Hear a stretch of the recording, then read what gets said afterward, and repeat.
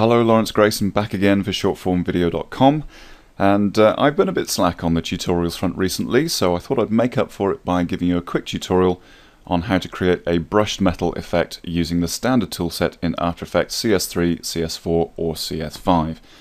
Now this technique will probably work in pretty much every single version of After Effects, but just to be on the safe side I'll keep it to those. As usual, I'll be uploading the project file for this to my website at shortformvideo.com. So if after you've watched the tutorial you just want to go and grab it from there, that's where you'll find it. So that's enough of an intro, let's get started. Okay, first things first, as always, create a new composition, and we'll call this brushed metal.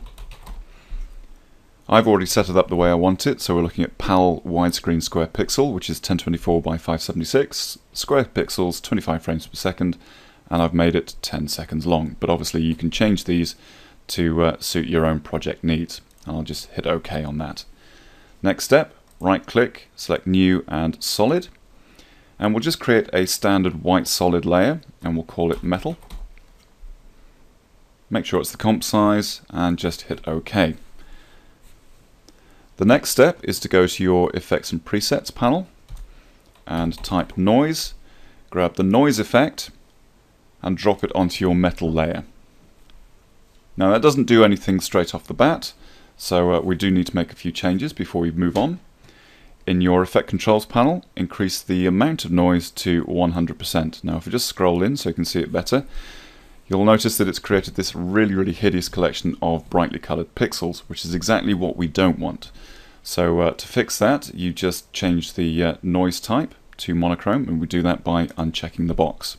And as you can see, that immediately removes all the color data and gives us this series of grey pixels instead of colored pixels. While we're here, we also want to uncheck the clip result values box, and that will just give us a much wider spread of dark and light pixels. Now before I move on, I should probably give credit where it's due. I think I got the original technique for this from Chad Perkins in his book The After Effects Illusionist, which I can strongly recommend. Chad actually uses the directional blur effect to create the next step of this project, whereas I actually prefer to use the fast blur, and I'll tell you why. Let me just find the fast blur and apply it to the metal layer. We're going to increase the blurriness value to 200, and if I scroll back out you'll see that's blurred everything out, so that's absolutely not what we want. In the blur dimensions drop down, however, all you need to do is select horizontal, and immediately we get that brushed metal look. Now the key difference between using directional blur and fast blur is that fast blur has this repeat edge pixels box, whereas directional blur doesn't. Now you'll probably notice at the sides of this image we've got these dark shadows. Now they don't look that unpleasant and you may want to keep them, in which case you can use either fast blur or directional blur and they both will give you this end result. If on the other hand you want to get rid of them, then fast blur just lets you select the repeat edge pixels box and voila, they're gone. So that's that done, but there's actually one thing that's not apparent until you actually scrub through the timeline. The trouble with the noise effect is that it's animated, so every frame creates a new selection of pixels, and obviously the fast blur reflects that. So instead of getting this nice solid brush metal effect, we get this fast moving series of lines, which is exactly what we don't want. But there's a very easy way to fix this.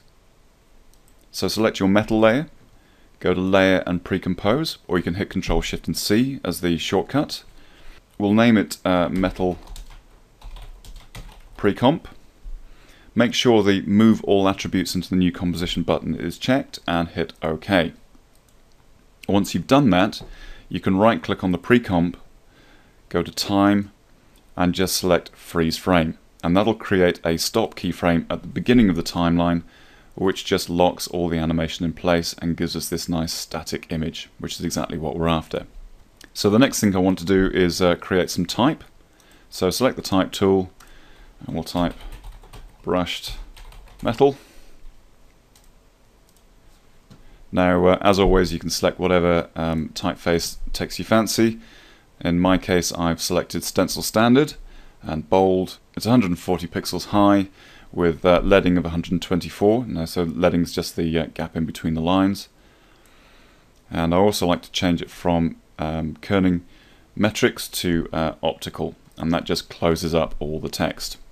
Now it's a little bit skewy at the moment, so I'll just tap the apostrophe key to bring up my guidelines, and we'll just nudge that into place so that it's centered.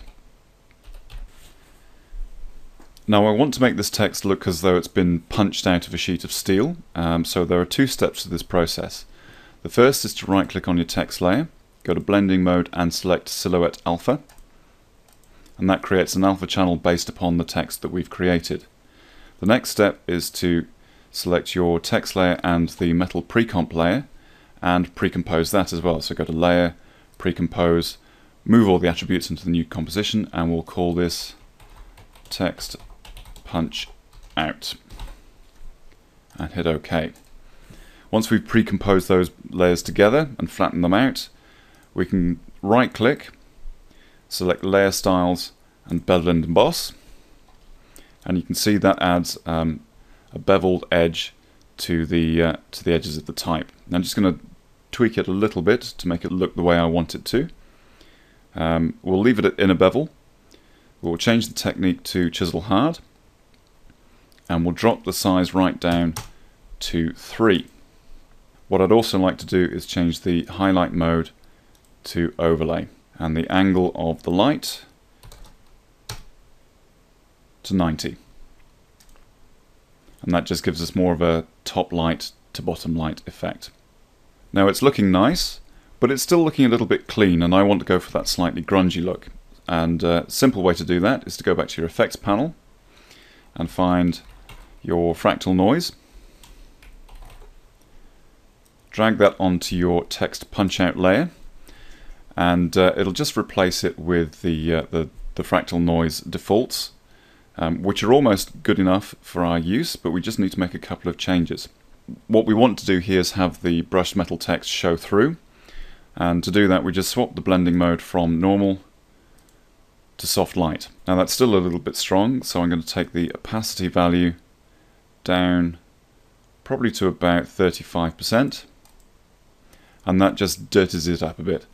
Last but not least, I'm going to select the text punch out layer, turn it into a 3D layer by just checking the 3D layer properties, and that'll allow me to create a new light source. So go to Layer, New and Light. Make sure that Spot is selected. I'll be working with an intensity of 100%, cone angle of 90 degrees and 50% feather. You can change these later on, so don't worry about getting them right straight off. And we'll just hit OK. Now it's a little bit close, so I'm just going to have a bit of a play around with the position of the light. Now you can do it one of two ways. You can scroll down to the transform properties and play with the position there, or you can just simply grab the position handles in the frame and move it to where you want it to be. So I've actually set the reflection for the bevel and emboss effect, so it's a light source coming from the top downwards. So I've just moved it up on the y-axis. I'll drag the point of interest down,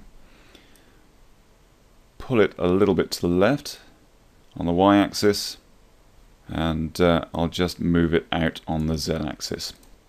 So there you have it, a nice and simple brushed metal effect using the standard toolset in After Effects.